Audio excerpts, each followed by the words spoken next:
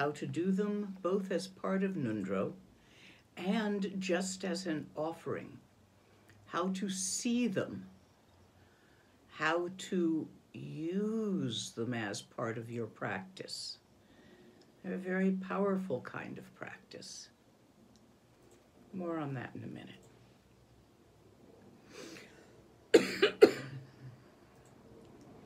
Chuku kundu songpo gompo I dorji sempa garab dorji dam shere singe bardo shin labdi dedam abzon tata tusum chi zogchen jupe lama la solwa de ergin pema junela solwa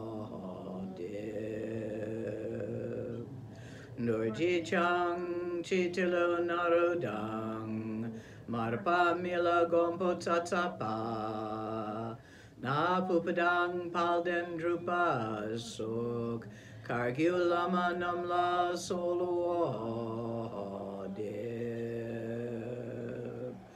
ochen lama namla solo de Druchen lama namla solo dib Kaginwari lama namla solo dib Shakya lama namla solo dib Nyandu da yundrun lama namla solo Dev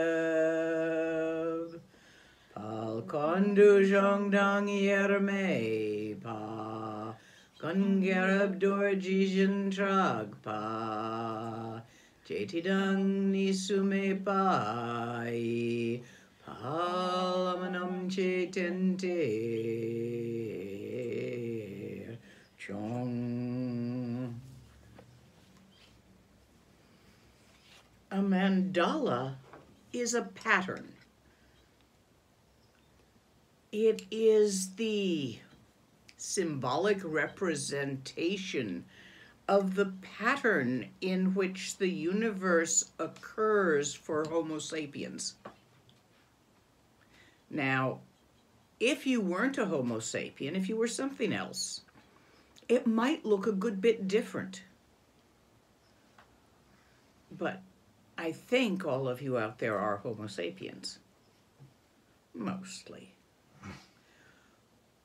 So this is our pattern of perception, our pattern of experience, rendered symbolically for the purpose of adding gewa to the universe. Gewa is open-hearted, open-minded, relaxed happiness. You all want that. Digpa, the opposite, is tight, constricted, scrunched stress. Y'all don't want that.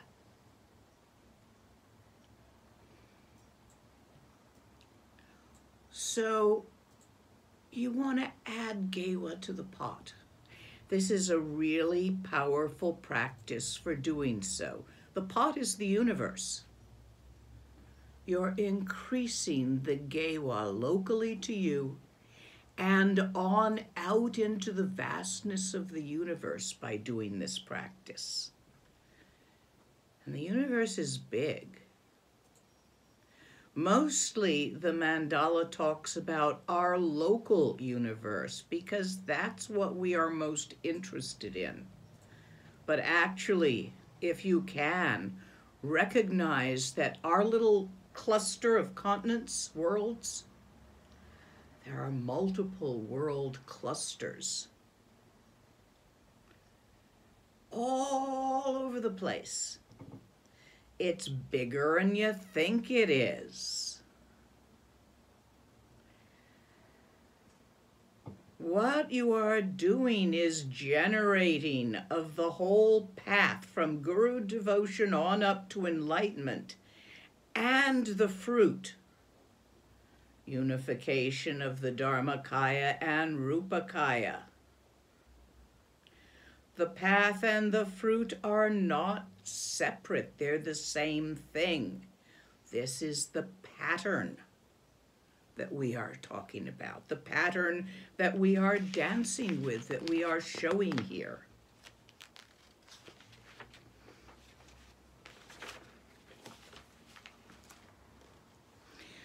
When you create this pattern mentally, when you imagine it, visualize it,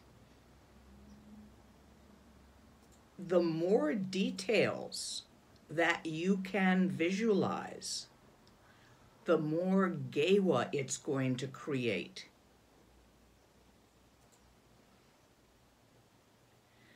So many different kinds.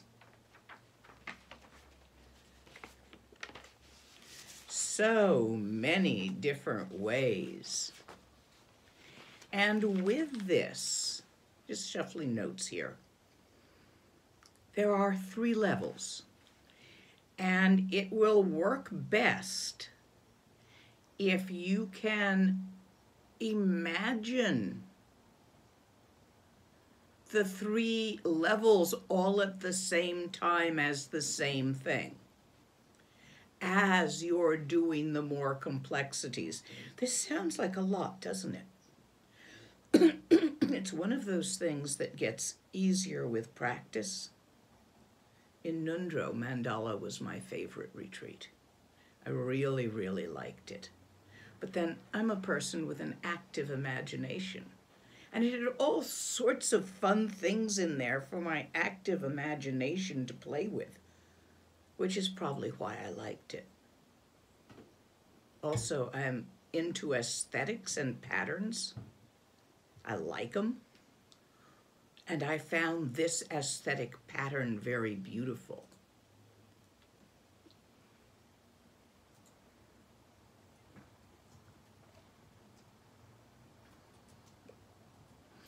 The Nirmanakaya level, the level of form.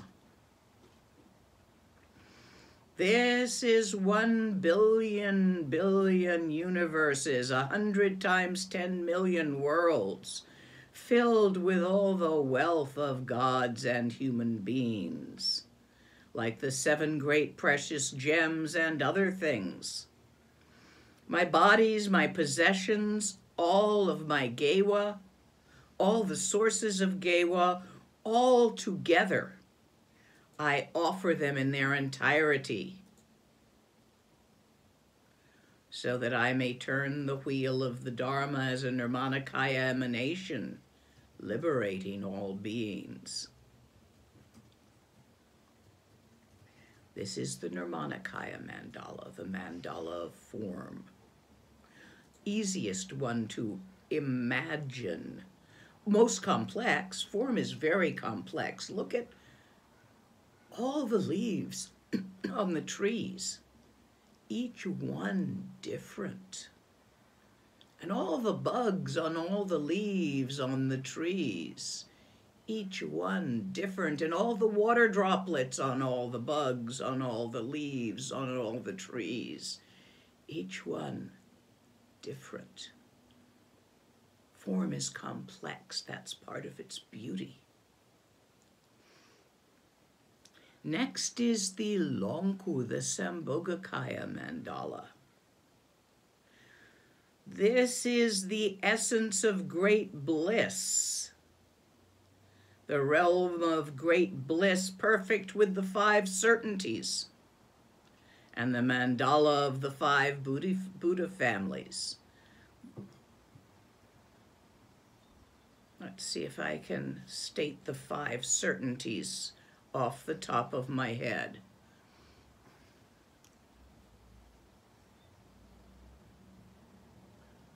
Certainty of perception, or perceiving the difference between objects effectively as it is rather than as you fear it might be or hope it will be. Certainty of accomplishment within the pattern. Certainty of the union of bodhicitta and sunyata. Certainty of satisfaction and certainty of spaciousness. These are the realizations of the 5 Dhyani Buddhas as certainties, no doubts there.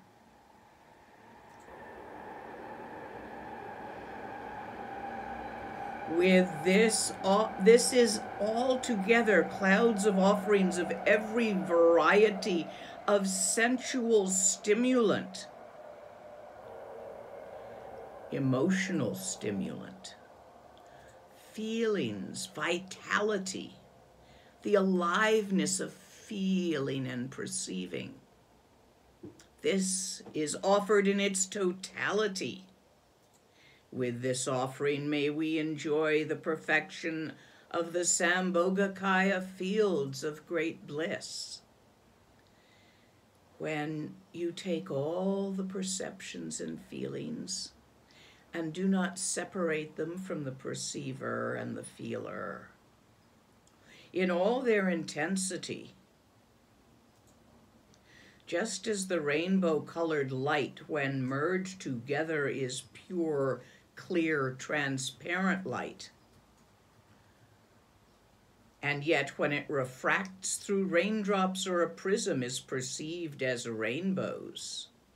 So all of this together is innate and true adamantine great bliss, and yet it is perceived through the crystal of consciousness as the many perceptions, thoughts, feelings, emotions that are experienced by an experiencer. So don't separate the experience and the experiencer. It is not necessary to do so. And then the Dharmakaya Mandala, where all appearance and existence are completely pure from the very beginning, known as the youthful vase body, prior to, outside of, and after, and yet also within. The changing pattern, the pattern of change, which is the space-time continuum. Prior to the original oops. Between each and every original oops, which occurs again and again in each second rather than long, long ago and far, far away. And after the completion of all the oopses. What is the oops? We don't have primal sin in Buddhism. We have original oops, the basic oops, the ongoing, constant oops that you make in each moment of perception, where you think the object of your perception, Nirmanakaya level, perceiving it, Sambhogakaya level, perceiver, Dharmakaya level, are separate things. Mistaking the experience as separate from the experiencer, influencing the experience, not realizing that the experiencer is also creating the experience while it creates the experiencer, and there's no separation. Not noticing that. Oops.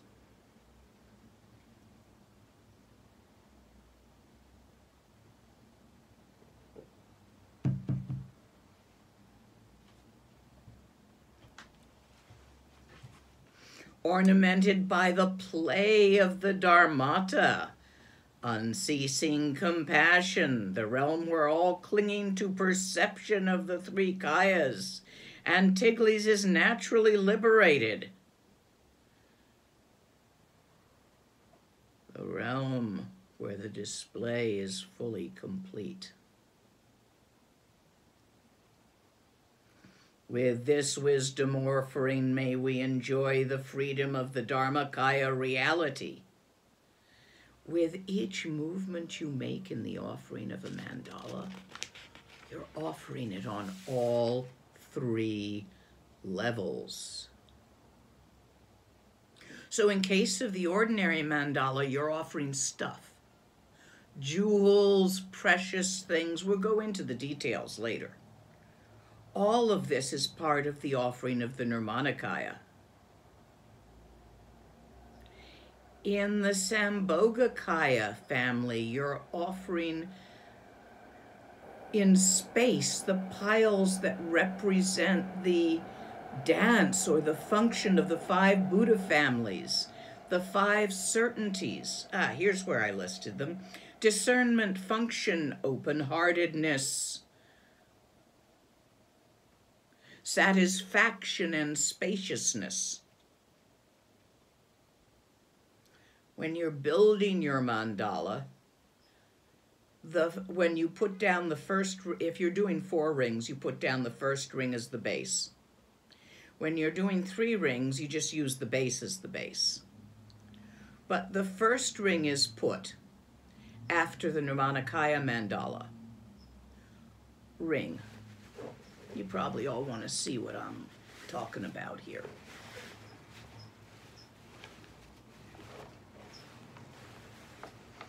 Don't fall. Base.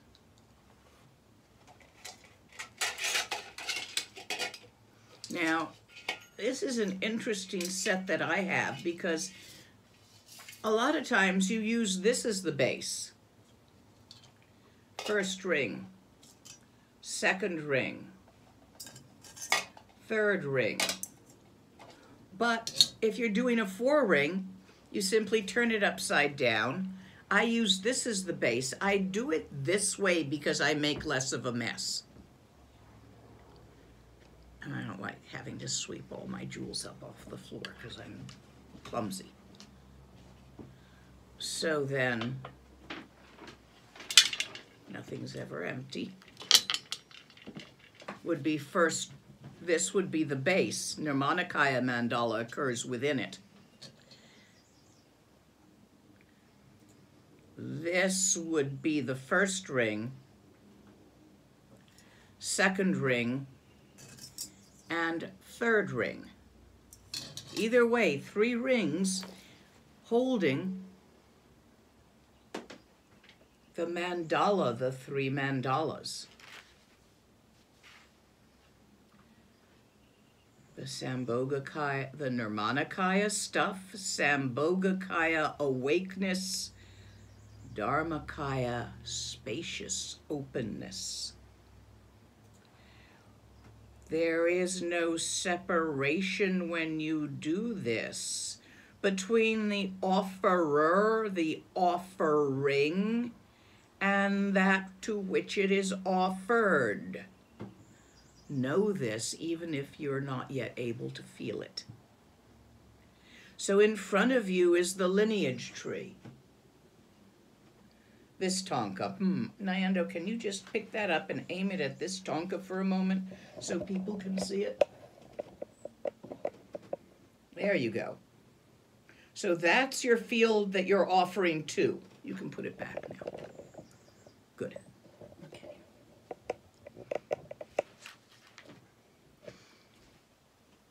You are the offerer. And this handful of grain and jewels is the offering, and it's all the same.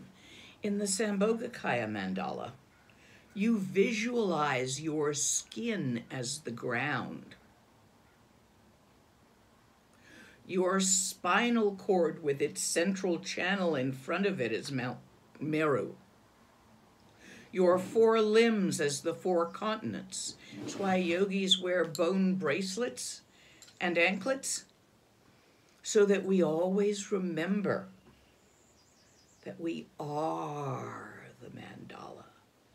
Your 2 eyes are the sun and the moon.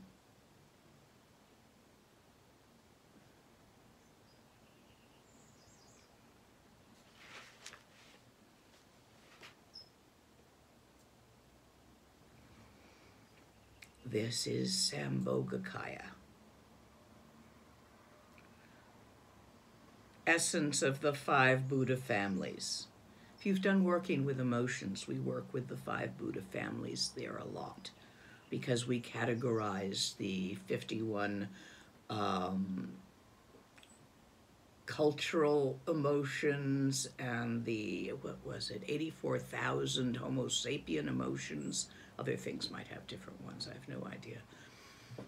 Into basically 5 categories, relate them to the Dhyani Buddhas, allow them to complete themselves into their natural state without suppressing or grasping, and so end up with the wisdoms of the 5 Dhyani Buddhas.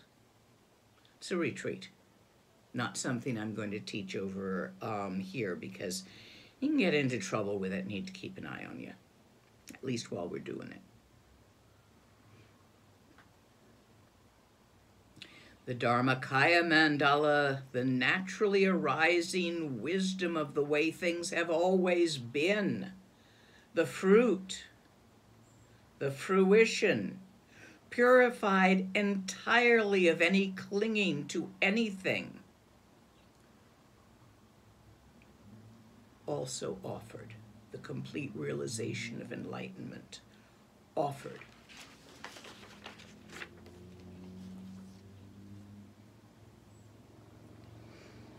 One's wealth is offered, one's own body is offered as the realms to the Sambhogakaya level. In the Dharmakaya offering, the piles that you make are the 4 visions of spontaneous presence arranged upon the original ground of primordial purity. The 4 visions: recognition of reality, increasing of experience, awareness reaching the totality of itself, dissolution of complexity into simplicity. We're talking Togyal level here. That's offered. The realizations of Togyal are offered. The rainbow body itself, as it always has been. You all think maybe if I do these practices right, I can get me a rainbow body? If you did, you couldn't keep it. Because what comes is gonna go, haven't you noticed? Youth, beauty, wealth, it comes and it go again. Impermanence. So if you got rainbow body, you would later lose rainbow body. And that's not the point. You have rainbow body right now. You're just so distracted by your little petty stuff that you can't even notice it. So this is again and again, we give away all our little petty stuff, all our stuff, all our deep emotions, even our realizations and enlightenment. Give it away. And beyond that, and beyond that, beyond itself, where there is no separation between path and fruition. That's where we're going with this practice. Yes, it's sometimes taught as a beginner's practice in Ngöndro. Oh, but it goes a lot farther than that.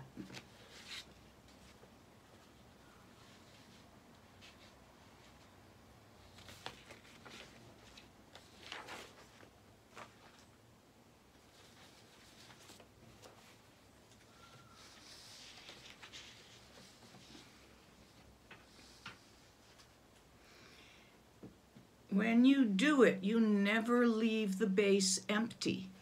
And you always fill the rings completely, even if that means you've got to grab an extra handful and put it in there. Never leave it without offering. You also don't use empty hands. You always put a few grains in your hands. Now, I have fairly arthritic hands and can't really make a fist, so that becomes a problem. They fall out. So what I do is turn my rings around so that I'm holding jewels in my hands as well as the grains. See the jewels?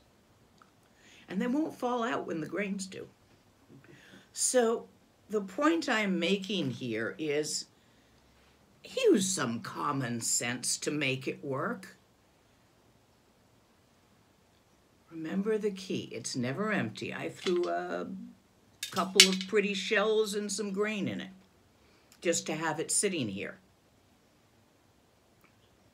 Later I will demonstrate for you the full 37-point mandala, how it's done, and how you do the short 7-heap mandala, which you accumulate when you're doing Ngöndro.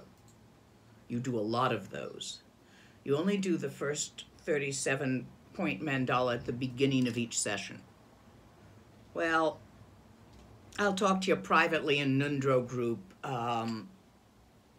I may adapt that for some people to do that in the first session of the day, because some people are doing this and not making a lot of sessions in a day because they're working at the same time. We have a large group of people working their way through Ngöndro. They're all in different places, but we do meet every month and talk about it, usually with a translator when necessary. We've got a number of them who aren't English speaking.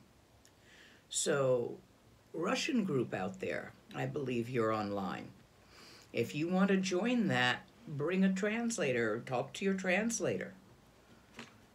He's a little bit hard for me to get in touch with sometimes, so you get in touch with him if you're going to be doing Ngöndro and want to join the Ngöndro group, which meets every month and straightens out gnarlies that have gotten stuck in your practice. I work with everybody. I do these groups, you see, for those who wish to work with me specifically in whatever practice they're doing. There's not just a Ngöndro group. There's Trekcha groups, Mahamudra group, there's a couple, a Tantra group, because I think people need more than just seeing something on YouTube to get the essence. I think they need to actually be able to talk to the teacher about how their practice is going, what's going on with them. But there's too many of you for me to do one at a time. Sorry, guys. So we have these little groups, and there's anywhere from a dozen people to 50 people in a group. Usually the bigger groups end up with somewhere in the 40s. We rarely go over 50. And that gives a chance to talk together. So if you're going to undertake this practice as part of your Ngöndro, consider, if you would like support in it, joining the Ngöndro group. It is not required. You get to do it by going onto my website and signing up for it. Then you get invitations once a month when that group's running. If you are not English speaking, I believe the setup has been started in Spanish, and the Russian group is welcome to make a setup and work with Tasha on the website to make a sign up in Russian. That's up to you guys. I do not like to micromanage things. I'd rather practice. Live with it.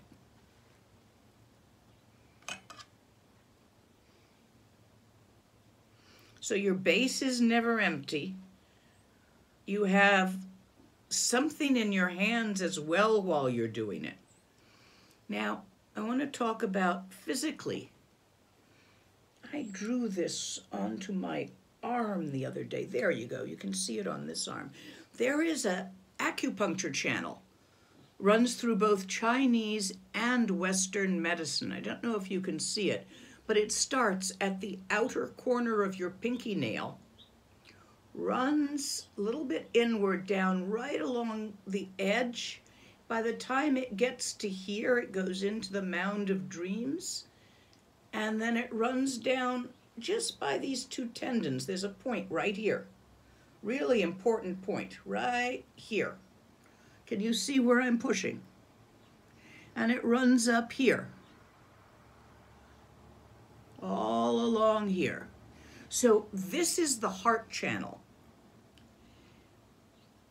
In Tibetan, it has to do with cities, clairvoyance, ngushe. By stimulating it, that is more likely to occur. So you could pay an acupuncturist $85 to stick a pin in it every week for you, or every day, but that'll get a little expensive. And there's a lot of vasculature in here, so if you don't know exactly how to do that, it's not something you can be doing at home. Runs down both sides. Or you can stimulate it as you clean the base. You rub it clockwise to remove obscurations, counterclockwise to install body, speech, and mind of all Buddhas.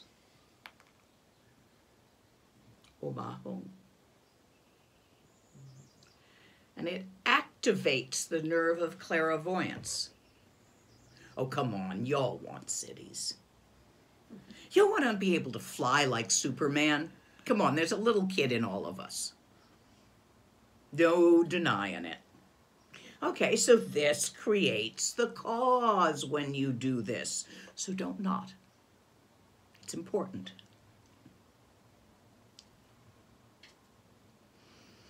So when you're going to begin doing the mandala, sprinkle some grains. Remember, never empty.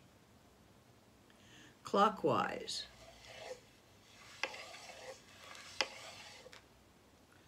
More grains. Counterclockwise. Om Ahong. I like to say Om Ahong. It helps me remember. But it's not required if you don't want to. I think it's a good idea, though. Your stuff has already been prepared. Oh, Bumpa.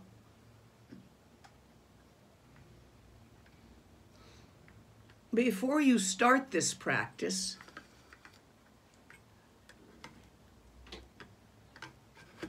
my Bumpa's seen better days.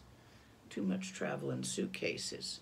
You will have prepared your base by washing it first with good water. Make sure it's nicely clean.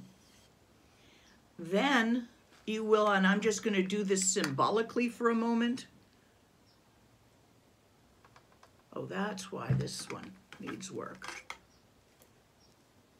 I have a clog in my bumpa. Sprinkling it and washing it with saffron water. Then, and I've done this already, I anointed it with sandalwood oil. Smell.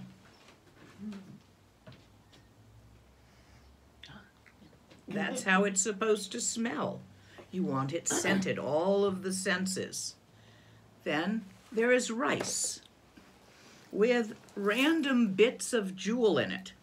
Here, you can see it. Jewels, beads, pretties that were lying around. A lot of pearls got put in there. Pearls are very nice because I had a few strings of freshwater pearls that broke. No, actually, I bought a few strings for this purpose. So we've got some nice little freshwater pearls. We've got a couple of real sapphires and emeralds in there, down there somewhere. They're all mixed in, and I'm not going to come upon them. But the best jewels, I've got turquoise. There's some lapis down in here somewhere. Cowrie shells, piece of nice amber. Whatever you got. Then you take the grain and you wash it in a pot until the water runs clear. Keep adding water, pouring it out. Use a sieve to catch the rice until the water's clear. Then you spread it out on a tray to dry. I put it in the oven with just the pilot light overnight, and it was fine. It dried. The other thing you can do before you dry it is mix some really, and you should do, is mix really strong saffron water and just pour and mix the saffron water into it so it has a very slight saffron scent.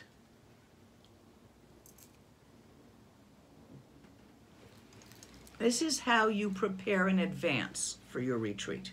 Gathering the things. You want a really big cloth to keep your rice in, because otherwise it's going to be all over the floor. It's going to be all over the floor anyway. But less. Yes, my dear Kanjo has been helping me clean up rice. And jewels.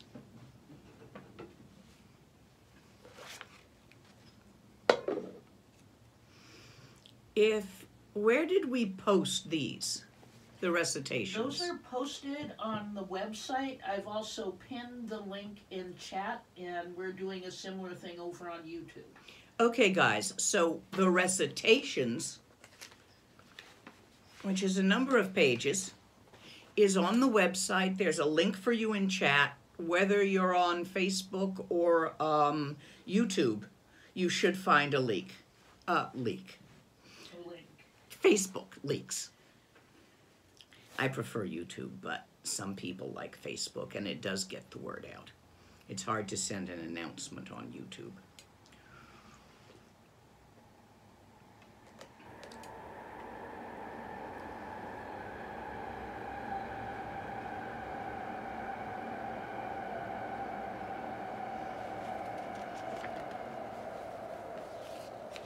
And before you do anything, if you're going to be holding the base, not empty.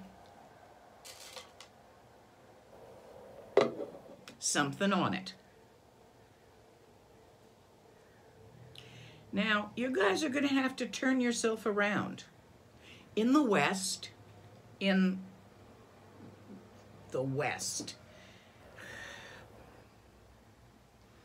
we talk about the Western world and the Eastern world. However it is, when we do maps, we put north at the top.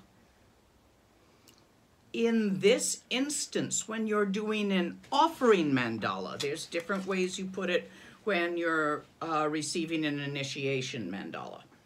But for this kind of offering mandala and in Ngöndro, you are in the West. The East is at the top, with the south to your right and the north to your left. You gotta memorize this pattern and get it to be second nature, or you're gonna get lost while making the heaps. So feel yourself in the West, facing the east. I'm turning in this little room to be facing east. South, north. Set that pattern. It's the first change of your belief system, your deeply ingrained belief system that you're going to make here. You're going to make a lot of them. But that's the first one, and it's the damn easiest, because you don't have trouble believing in a north, south, east, and west. So just changing which way you're facing. Instead of north is up and south is down, east is up and west is down. East is that way, west is this way.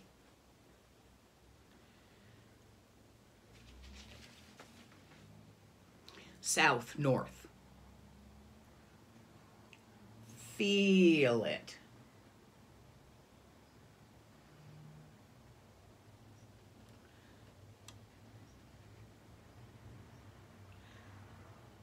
And then you're going to begin reciting.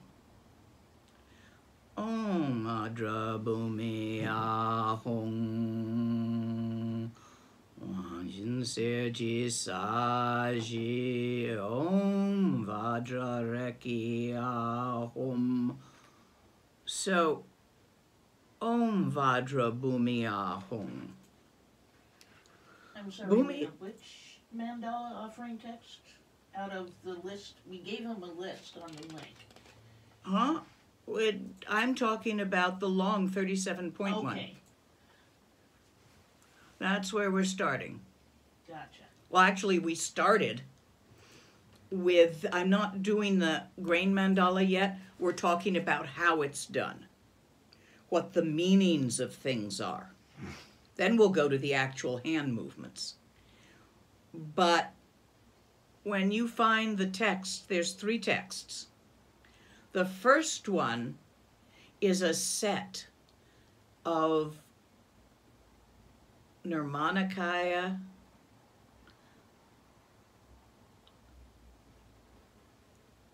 Sambhogakaya, Dharmakaya, that set offering, just said as like a 4 or 5 line prayer.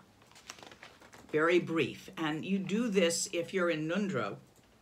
You do this before you do, to remind you of the levels, before you do the 37-point mandala. Now we already talked about the pattern of that. Now we're talking about the pattern of the 37-point mandala. So the first words, Om Benza Bhumi Ahong. Remember, Om Ahong. Body, speech, and mind of all Buddhas. Bhumi is land, soil. It's also the name of Gaia in Sanskrit. Gaia, Mother Nature. Om, adamantine, Mother Nature, the land, the soil, the earth, the planet. Ahong. Feel that?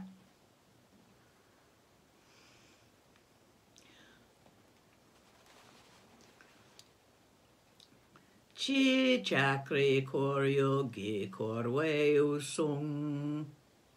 Oops, I started at the wrong one. Shi yongsu dakpa wanjin serji saji. So now we're talking about the golden ground, which symbolizes the adamantine body, speech, and mind of all Buddhas, symbolized itself by the earth we live on. Form, intent,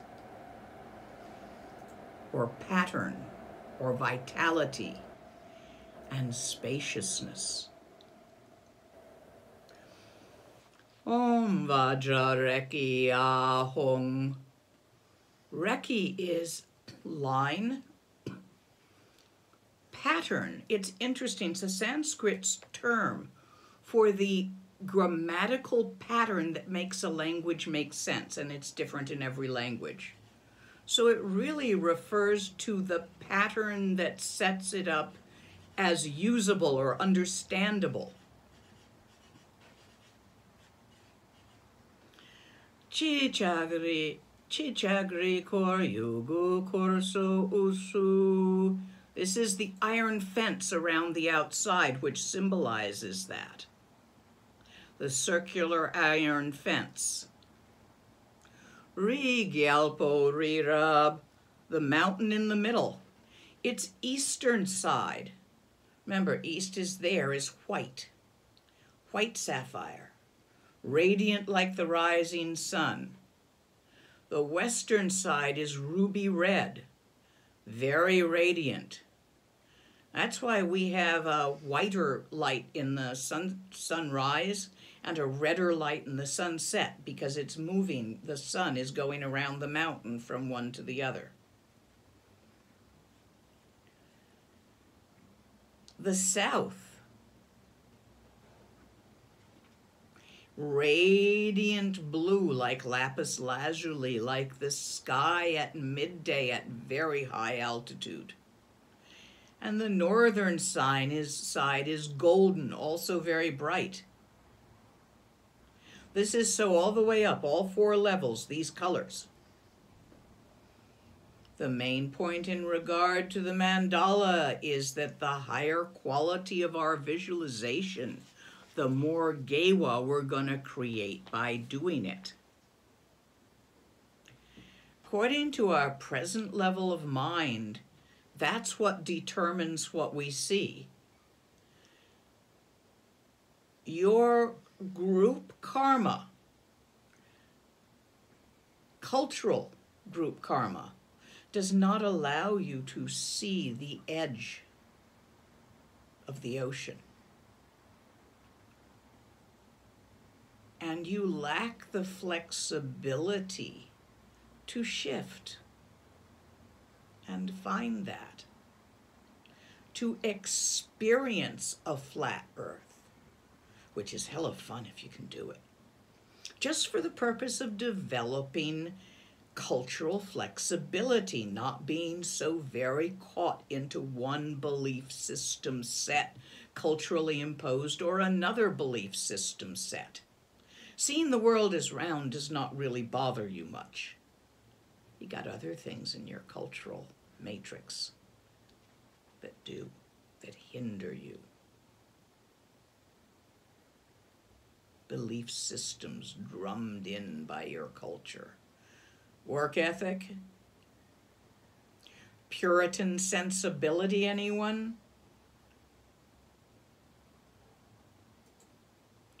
Over drinking. Vodka is good.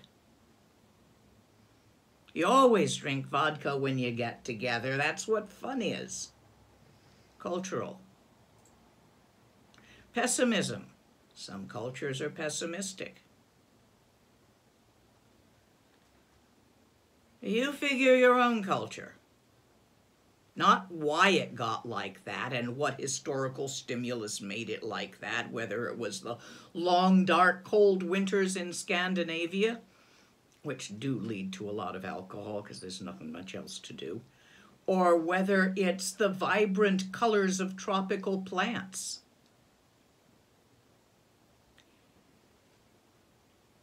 If you can shake loose the round earth for the duration of the retreat and live and perceive in a flat earth mandala, you will develop the flexibility to shake off the crap that does bother you.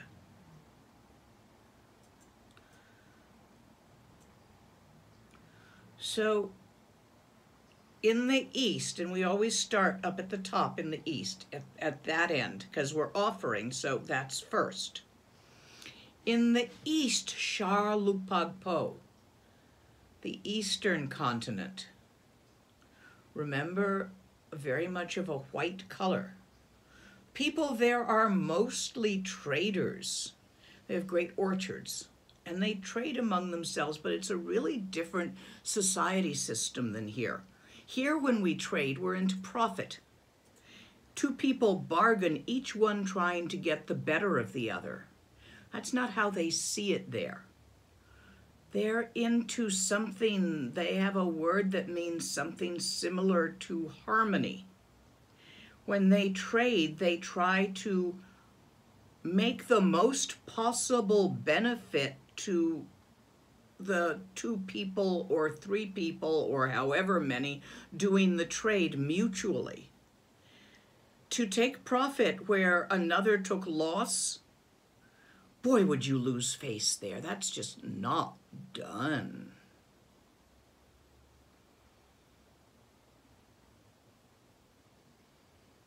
Like eating on the street among the English upper class. Just not done.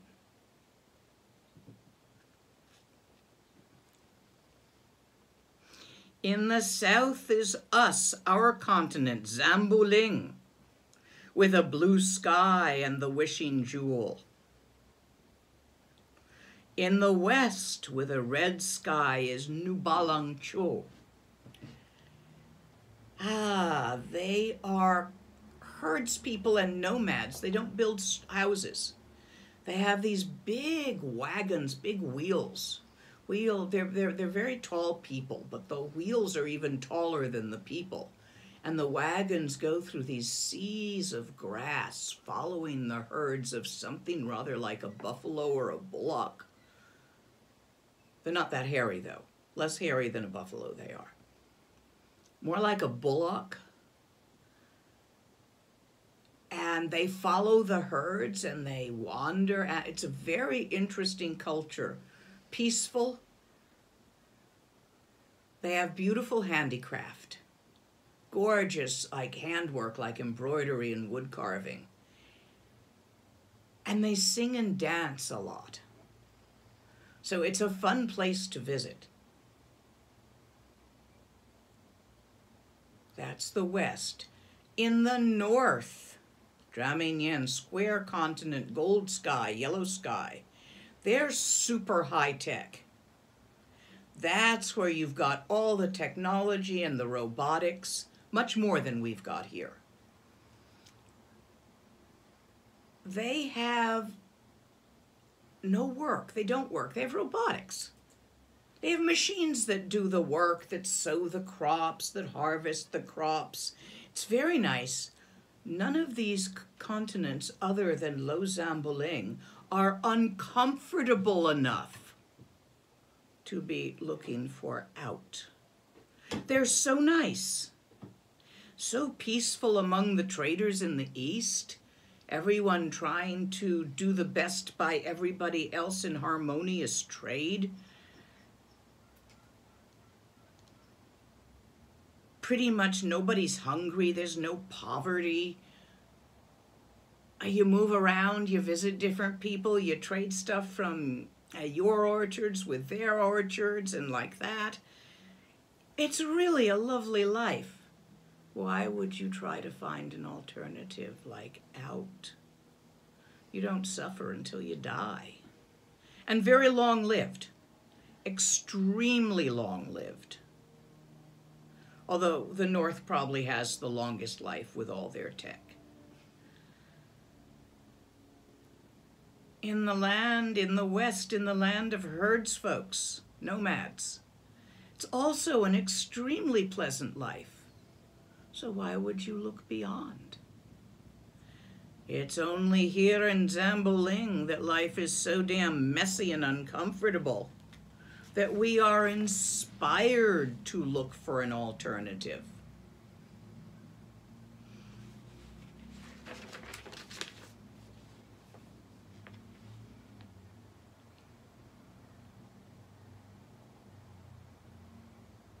Then we have, beside these continents, we have Ludang Lupa, Nayab, Dang, Ngayabjan. We have all the little 4 islands. They're the same shape and peopled by the same people.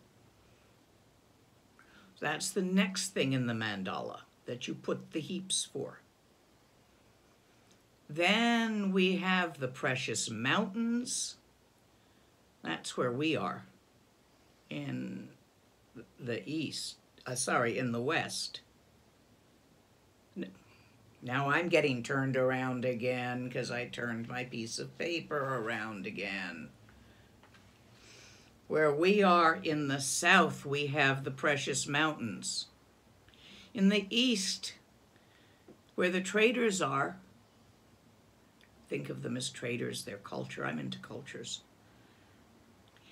They have forests, wish-granting trees, amazing fruit from the trees. They're incredible at with that. The cow that gives unceasing milk is the magic of the West. And crops that are not harvested or planted is the magic of the North with all their tech. Above in space, There is the precious wheel, which symbolizes Dharma activity, so it is generally seen as above the south. But when you describe it, it's a golden wheel made from water, transparent gold. It has 1,000 spokes, each one 500 paksay long. Oh, think of a paksay as about 1 kilometer. It's big. It's high in the sky. It flies. It's bright like a second sun and can carry 4 multitudes of people. This is starting to sound like a space station to you. It can go through space to the 4 continents and to the realms of the devas very quickly. You can visualize numberless ones of these filling the universe. It's the symbol, when you're into the next level, of the Dharma and the function of the Dharma. But on this level, it's a thing.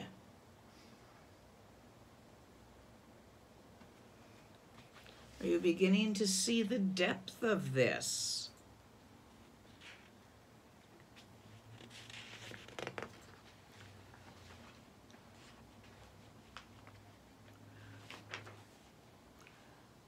Norbu Rinpoche, the wish-granting jewel, is also here in the south. It shines and eliminates all problems.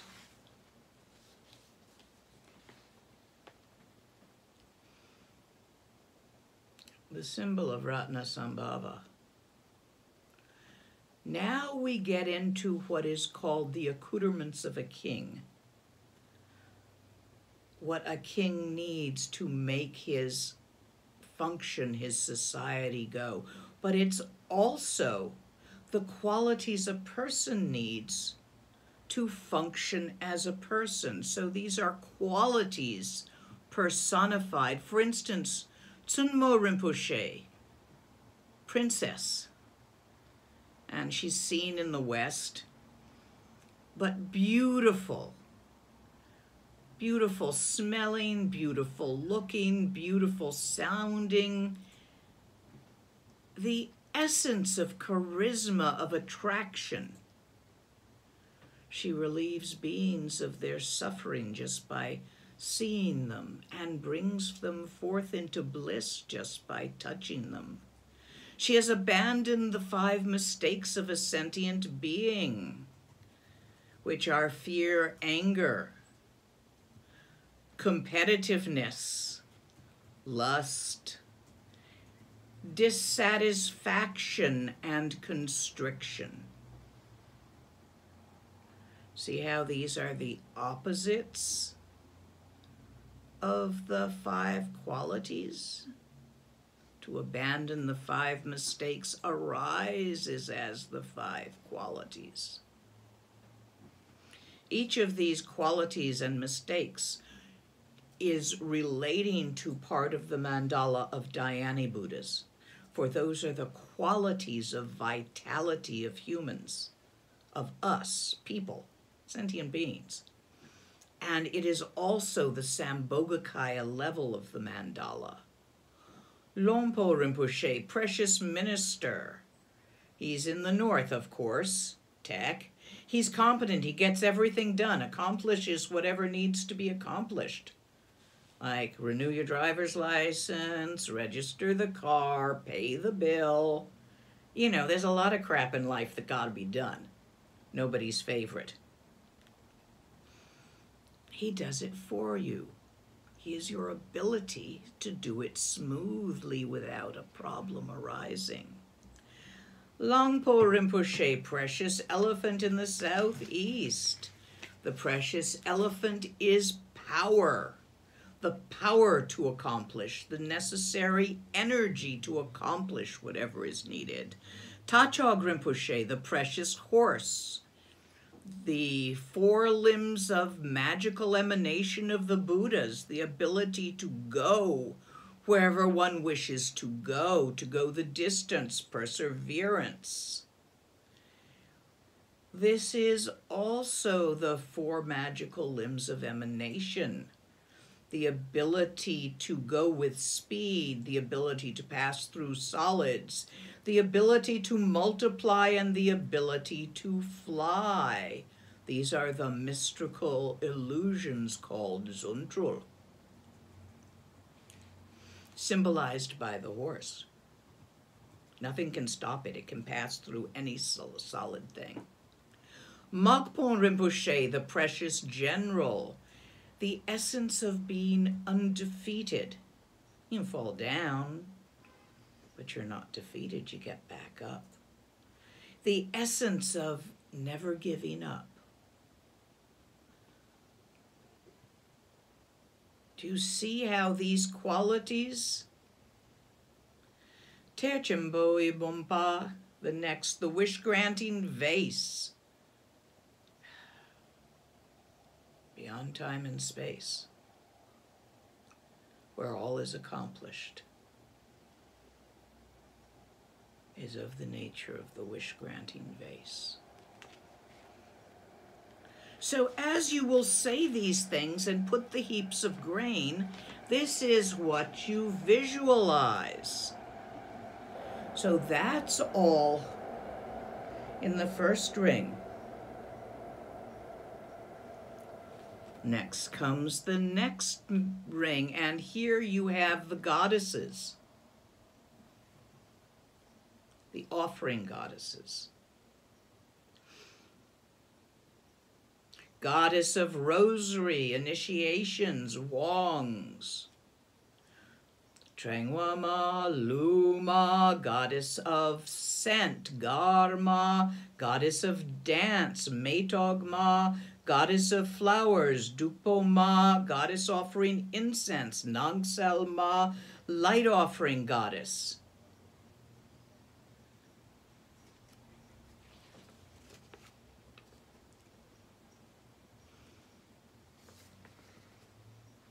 So each of these goddesses you perceive clearly as incredibly beautiful. The light offering goddess has her hand over her head. She's holding a lamp, big lamp on her shoulder that is as bright as the sun. Her other hand is at her heart. Each one of them, the dancing one is dancing and moving in beauty. The garland one is holding a mala at her heart, ready to bestow initiation upon you. So you visualize these all really clearly. And the third level. Nima Dawa, the sun and the moon. The sun's in the south, moon's in the north. I think I just pointed the wrong way. Sun's in the south, moon's in the north. I get turned around in this one too. And realize as you're offering the sun and the moon that that's not all. This is just our little world. There are countless worlds throughout the universe with their own suns and moons and their own configurations. Add all of it. The final level is the sun and the moon. Rinpoche Duk Chogla Nampar Gyalwai Gyaltsen, and the precious umbrella and the precious banner of victory. The precious umbrella is protection from hindrances, and the banner of victory is enlightenment, and these are at the top. Usula Dangmi. This is the perfect enjoyments of all the humans and devas. Put the finial on. Make sure you put 3 heaps in the center to represent body, speech, and mind of the Buddhas. Put the finial on. Remember, each atom of the mandala, as you're doing it, is a mandala. You are offering them infinitely, so even if you don't end up doing 100,000 of them, you still get the benefit.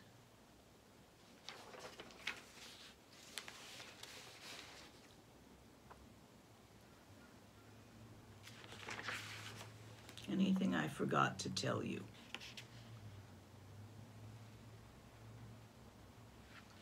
No, I told you all that.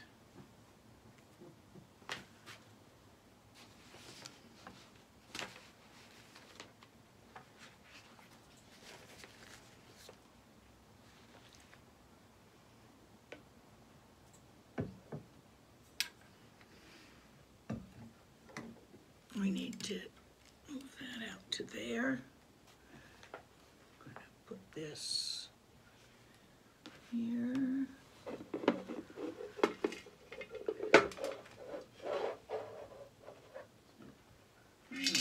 Of course it's not cooperating. I'm a klutz, frequently.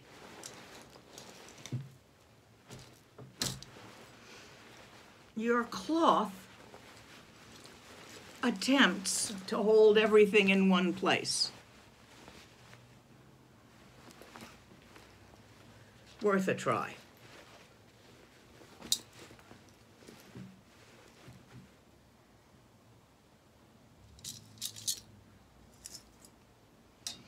So if you're seated cross-legged, this is in your lap, and your legs make a sort of a boundary that contains it much better.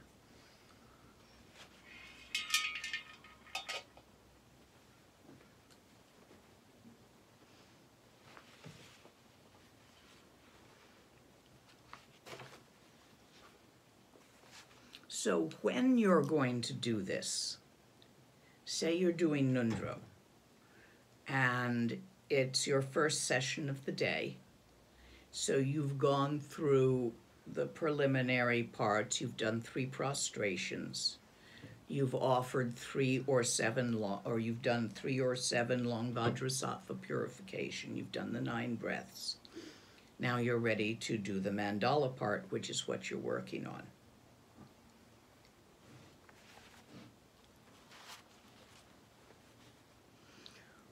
Om Ahong Chuig Mandral Rigpegem Padi Lama Sanje Choki Kulabu Ranglu Mandral Wangpo Gimpadi Lama Longku Dzogpe Kulabu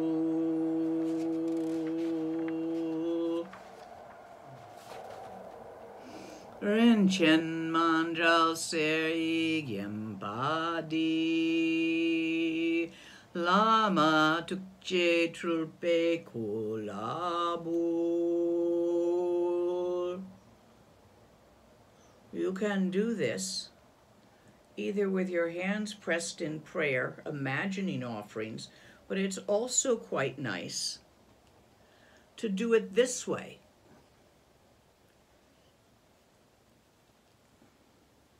I'm about to entangle myself. Do you know how to do that?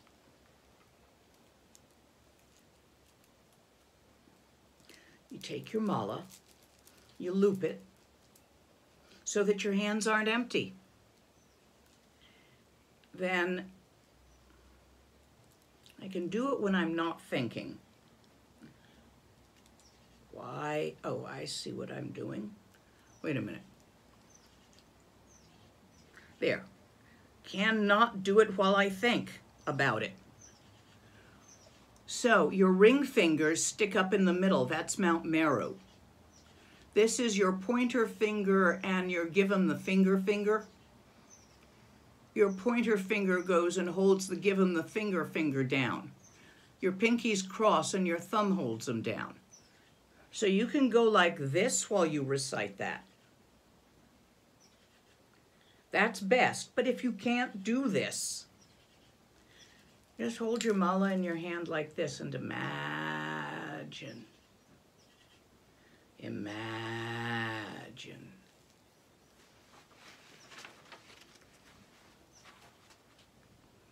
Better if you can do that. But I barely can now with the arthritis, and not when I think about it. Om Ahom, body, speech, and mind of all Buddhas. The mandala of absolute space, ornamented by Rigpa, awareness, the seer. I offer to the Guru, the Dharmakaya Buddha, the mandala of my own body, ornamented by the faculties, the sense organs. I offer to the Sambhogakaya Guru of perfect enjoyment, bliss.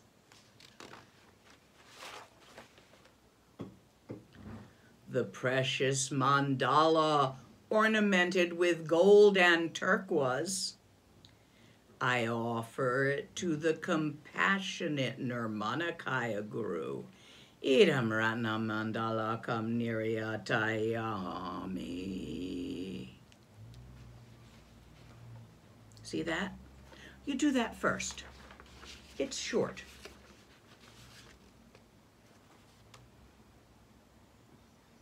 Oh, good, we still have time.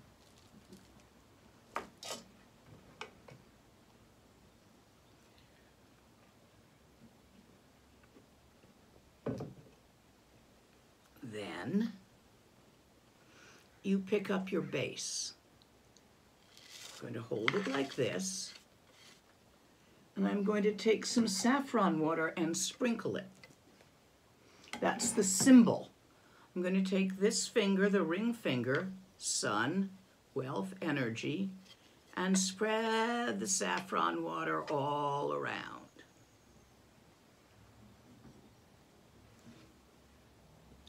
And I'm going to put a little handful here.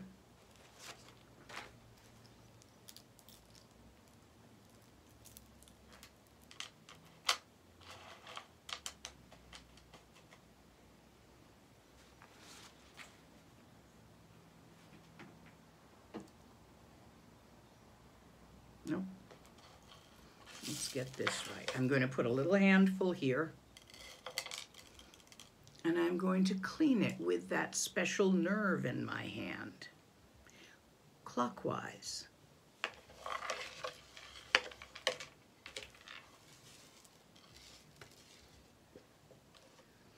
I'm going to put a little handful again, and I'm going to go with the same nerve, counterclockwise. Om Ahom. Tipping it towards me. You tipped it away the first time. Now I'm going to put grain on it again, and jewels.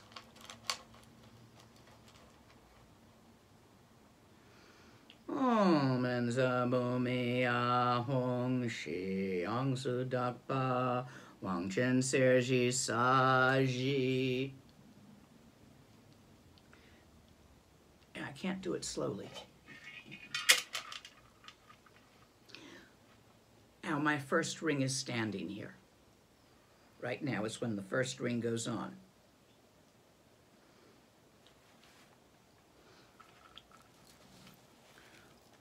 Om Benza Reki Ahong Chi Kari Korkugi Korwe Usung. That's the fence. Re Gyalpo Re Rab Sharlupagpo Lo Zamboling Nu Balam Cho Tang Draminyan Ludang Lupag. 2 heaps. Nayab Dung Nayab Chin.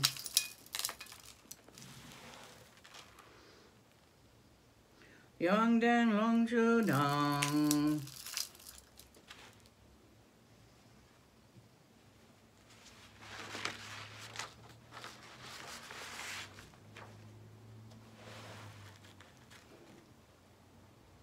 Dramin Yange Dong.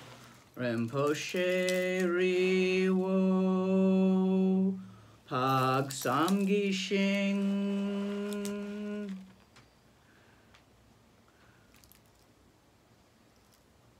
Dojo Ba Mamo Pelokti.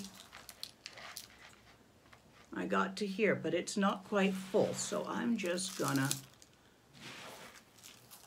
make sure it's full and then put the next string on.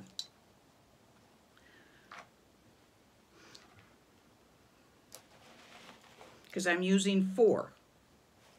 This is where you put the second one of 4. If I was using 3, then you don't put it here. Korlo Rinpoche, Norbu Rinpoche, Sunmo Rinpoche, Lonpo Rinpoche, Langpo Rinpoche, Tachok Rinpoche, Mapon Rinpoche, Terchempo Bumba. Next string. Now we've got goddesses.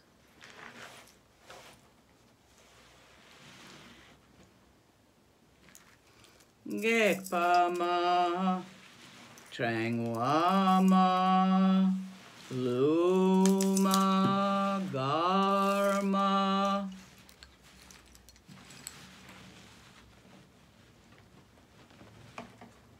Metogma,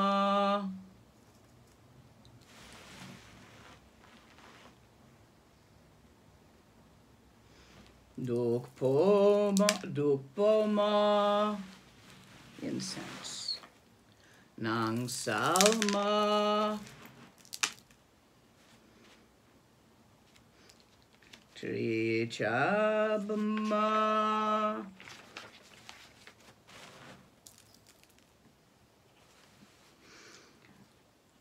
next string.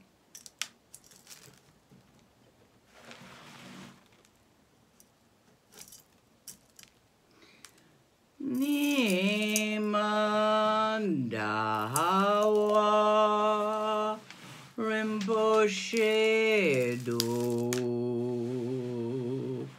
Choklenam Pargyalwe Gyaltsen. 3 more heaps. For the body, speech, and mind of all Buddhas. Ludang mi paljor punsum sokpa matseng wa me pa dihini.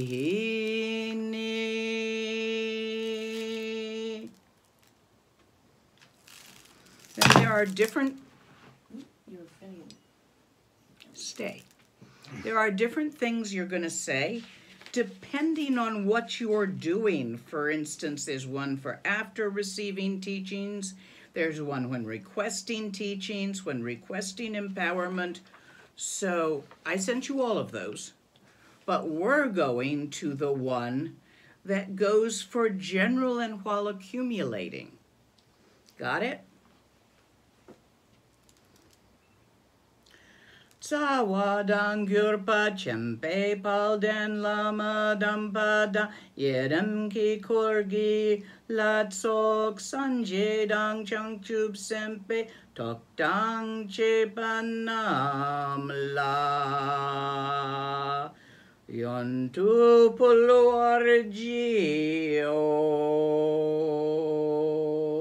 Tuk Chedro Edundu Shene so Shene Jingil up to soul.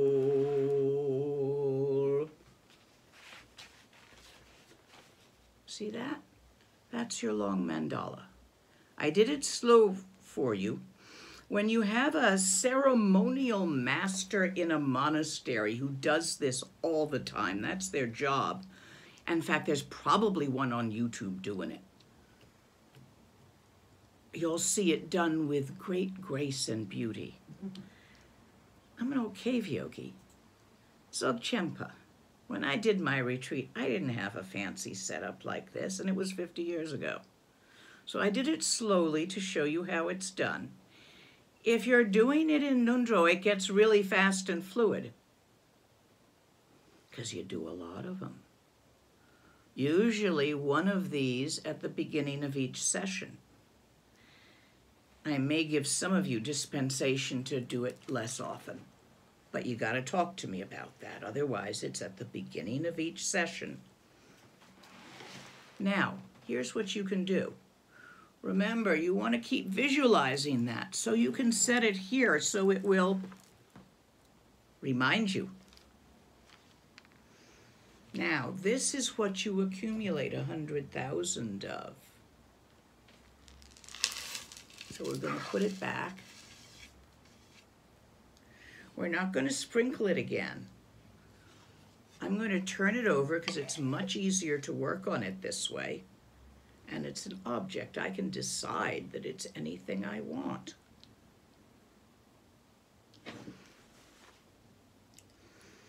So first I'm going to put a little rice. I'm going to go clockwise 3 times. Tip it away from me. Then I'm going to put a little rice. I'm going to go clockwise, counterclockwise 3 times and tip it toward me. Om as I unify with the body, speech, and mind of all Buddhas, which is what I'm offering to, which is who's doing the offering, and which is what is being offered. Chukulanku truku. Now, 7 heaps. Saji puki juk shing me tog tram ri rab ling ji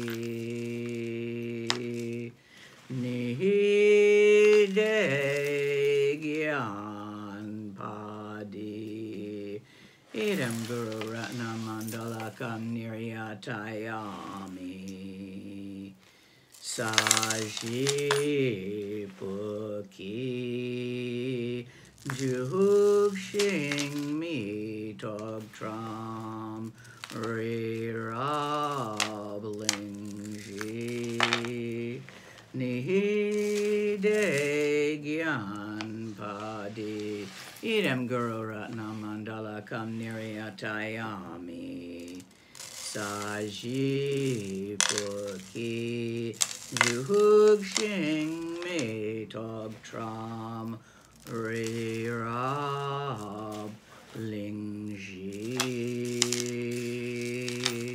ni de gyan padi idam guru ratna mandala kam niryatayami. There's a longer version in here also, which is quite nice. I just did by memory the short version. If you're doing it the long way, Saji puki juk shing me tog tram ri rab ling ji ni de gyan padi sanji shing tu mikte polwai dokun nam dak shing la cho parsho idam guru ratna mandala kam niryatayami. Do it the long way in your last one of the session. You can do it again and again, 100,000. Just saji puki juk shing mi tog tram Rirab lingji nide gyanpa di. Idam Guru Ratnam Mandala Kam Niryatayami. That's how you do it. Stay. Are there questions? One of the main questions, yes, I have my microphone, has to do with the offering set you're using. The people are talking about the fact that that kind of set is actually expensive, but you can make your own. And if you're going to make your own set, what sort of proportions should you use? Your base should be bigger than your eating bowl, your rice bowl, your kayong, the bowl you eat of. Tibetans they're nomads up the ones I hang with. So they don't travel with like a full set of dinner plates, the good dinner plates, the funky kitchen dinner plates. No, everybody has their own eating bowl down the front of their chuba. So if you you always have it. That's where you keep it. It lives there. So if you go to someone's house, you pull it out, and for supper, you pull it out and it gets food put in it, and you keep one about the size of your own appetite. This is bigger. Those are your proportions. This is not what I had when I was doing my retreat. I had a thing like this, which was of tin, badly blackened and cleaned. It was ancient. I think it might have been a dog bowl at one point, but it was what I had. And it was bigger than my wooden eating bowl. And I took it from where I was using it to mix flour and water to make bread. So I took my bread pan and made that. I didn't have this stuff, so I just visualized. I just did the heaps like this and visualized. That's fine. You don't need this fancy stuff. Somebody gave me this. It's supposed to be made of gold. It's heavy enough, but I think it's gold-plated. Brass, and yeah, they're expensive. I don't know where this one came from. I think it was a gift from someone, and someday I'll pass it on. I found this at the second-hand shop. It's light. You don't want super heavy. It's pleasing. I like wood. It has to be something you think is beautiful. And wood with grain is something I think is beautiful. So just this'll do. You don't need this stuff. Just this and a sack of rice. And maybe there's some beads around somewhere that you can use as jewels, that you can think of as jewels, or just visualize. If you want to make the rings, you can make them out of cloth. I had once a set that I really liked. I wonder who I gave it to. Oh well, it was long ago, where these were made of cardboard covered with cloth and beaded. And I think you can still get those in Majnutia. I think I know the guy who makes them, or at least he'd do a special order if requested. But we're not in Majnutia, so just visualize. Next question. Is there a substitute for the saffron water and sandalwood oil? No, and I don't even have all the things you're supposed to have. There's a special pill that you get from the Tantric College. I don't have one. But saffron is usually something you can get.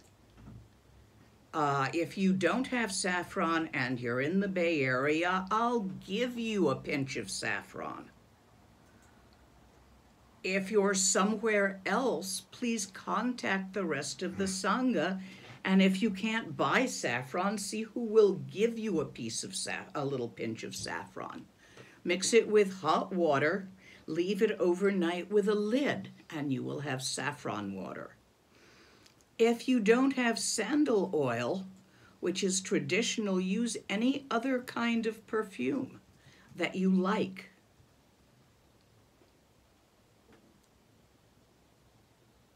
Your hands are going to smell of it after you've been doing this for an hour. I smell of sandalwood. I like sandalwood. Next question. One moment. It's like the way I can't hold the rice in my hands while I'm doing it and moving it. It doesn't work for me. So I wear rings and turn them around. Then my hands have jewels in them. They're not empty. More practicalities. Is it left hand or right hand we should use? You generally hold the base in your left hand and do the stuff with your right hand. If you are left-handed, I don't know whether that shifts. Never heard of it shifting, but Tibetans aren't left-handed. It's not allowed. Remember, like when the Christians used to beat it out of the kids? Next question. Is taking refuge with you first required to do this practice? No, taking refuge is required. Doesn't have to be by ceremony. If you, in your heart, take refuge in Chuku, Lonku, Truku, Dharmakaya, Sambhogakaya, Nirmanakaya, known as the three jewels, in gone beyond the beyond, known as Buddhahood,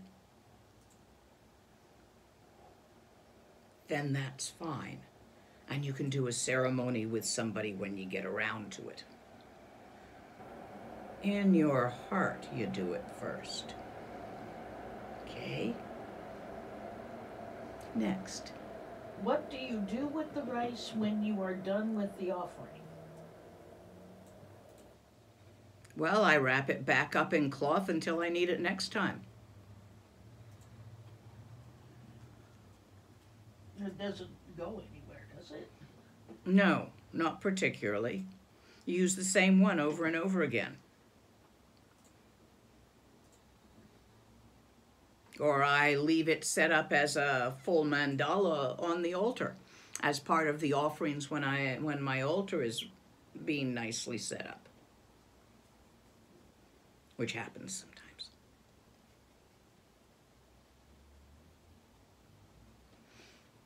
Next. I remember Rinpoche couldn't set up his altar for a month because the mouse had babies on it, and he didn't want to make her homeless with small children. So he left the altar completely alone, and the mice drank of the water bowls and ate of the rice until the babies were big enough to leave home, and then he cleaned the altar. There's some things more important than a clean altar. Next question. Similar to prostrations, should we complete 3 months of Vajrasattva before beginning mandala offerings? I recommend it, at least to do each part until you get a strong sense of it having worked, which should take at least 3 months and maybe even 6 months if you're working and only managing one session a day. I'm not making everybody count. Some people I am telling to count, but not all of them.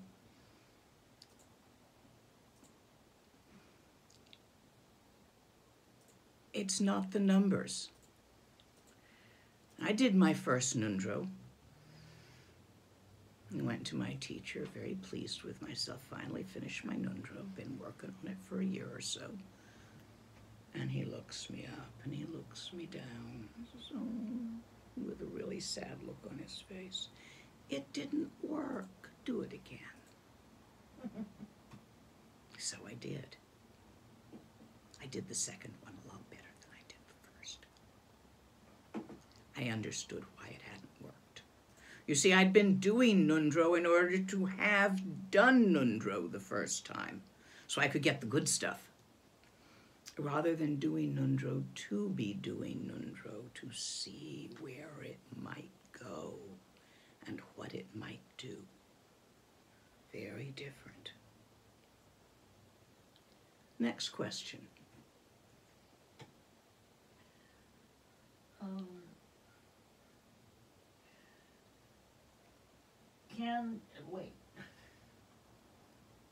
Can we do mandala offerings to any deity or guru?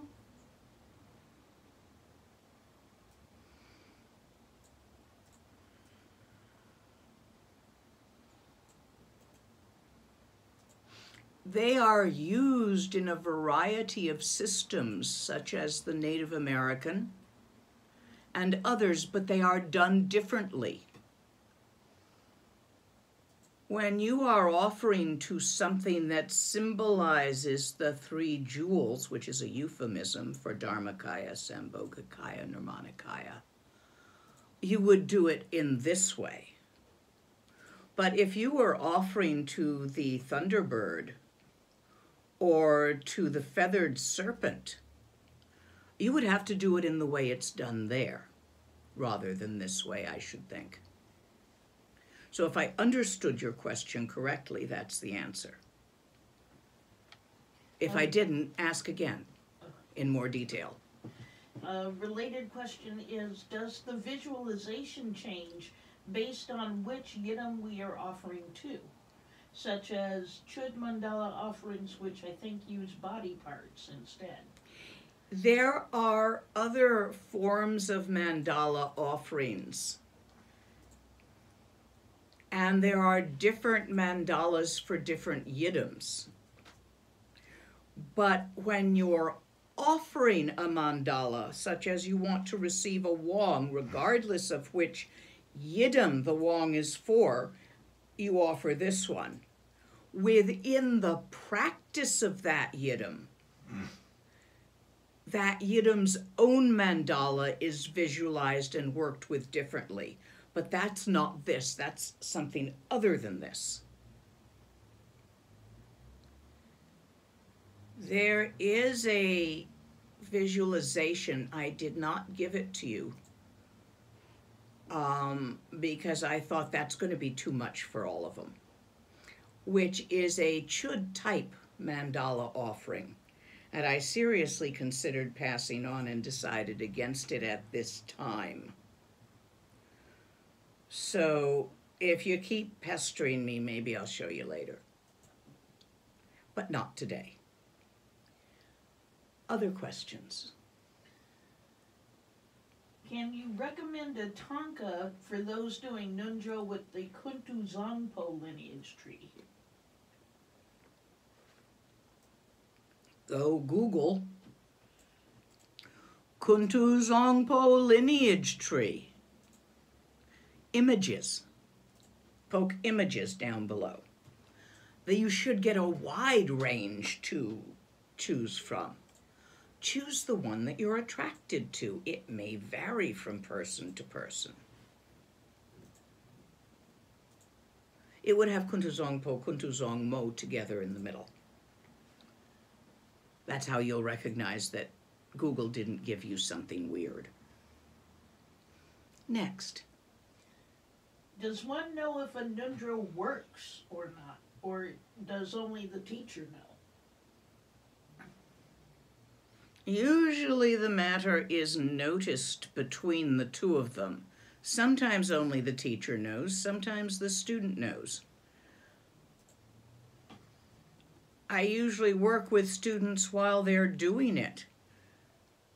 And usually together we notice when a certain part is at least done for now. Although you might be going back to it someday. If you get your undies caught on the fence you're climbing over, or get some kind of glitch going in your practice later. Next question. Yeah, the questions we have left don't relate to Mandala. Okay, I want to stay on subject here. We'll be doing Q&A another time for all over the place questions. So if there are no more questions on mandala itself. Well, there is one. Okay. The links we sent today had several different types of mandala offerings. One person asked which text to use. Could you go over the different types? Oh. There's a reason why they don't let me have delicate crystal. Nyando. Yes. This is what they're supposed to have. Okay, let me take a look. This would be this is the mandala offering from the tradition of Jatsun Ningpo. and we've given the link to that.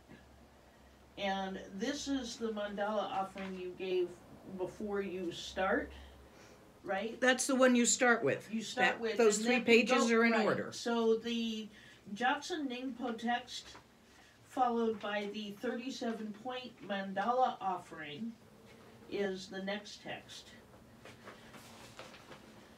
And then the final one is the short mandala offering. So those 3 texts are what you use if you're doing Ngöndro.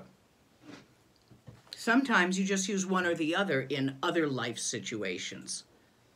But if you're doing Ngöndro, you begin your session with the 3-level mandala offering. Starts with the words Omahong, Chuying Mandral Rigpe Gyempadi. Then from there, you do the 37-point mandala offering. You do both of those once. You do this one while you're doing the funny thing with your hands, if you can. With your mala in your hands.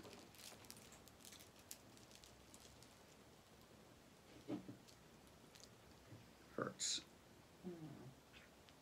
There we go. You do this while you're doing Omahong, Chuying Mandral Rigpe Gyempadi, Lama Sanje Choi Kuklabul, etc. Then you come to the 37-point. And you pick up your ground and you've got your rings. Hong Menzabumi Ahong, Shi Yang Su Dakpa, Wanjin Ser Shi Sa Shi, Hong Menzareki Ahong, and Shi Chakri Kilkori Goru Hong, Ri Gelpo Re Rab Shar, Lupagpo, Lo Zamboling, Nu Balang Cho, Tang Draminyan, and on through until you finish it. And at the end, you sing Di, Ni, all this, and you turn to the page that has to be said for general request and when accumulating. You have, I sent you all the different kinds. So that one. Yondu bulwargio,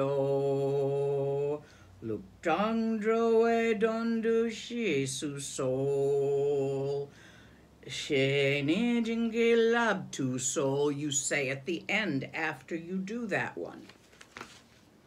Then you come to the short mandala offering that you're going to accumulate. What you're going to accumulate is Saji Puki Jug Shing Me Tog Tram Re Rabling Ji Ni De Gyan Padi, which you may do 100,000 times or repeatedly until you're done. After you've done as many of those as you're going to do in a session, then you do Sanji Shingdu Mikte Polwai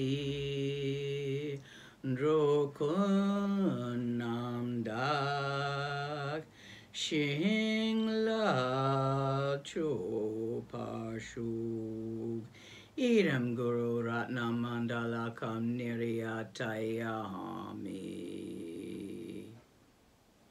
See the pattern?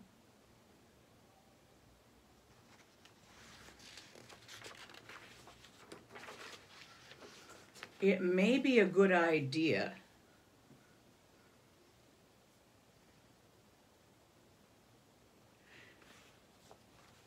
Can you find those on the web page?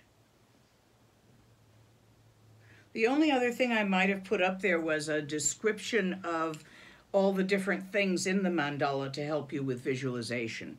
But that's not in Tibetan. This is all in Tibetan and English and phonetics, so you can actually do it. Everything I give you will always be in those 3. Anything else on mandalas?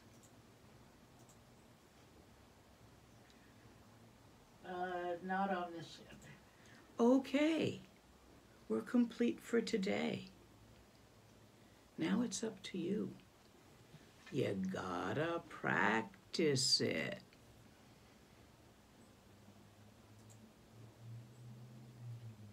Who just put up 20% off Garib Dorji? What? It just came through in chat on something. Don't be doing that, guys. This isn't a bazaar. Ngewadi Nyurnuna Che Che Sa Go Pashu. May all beings be happy.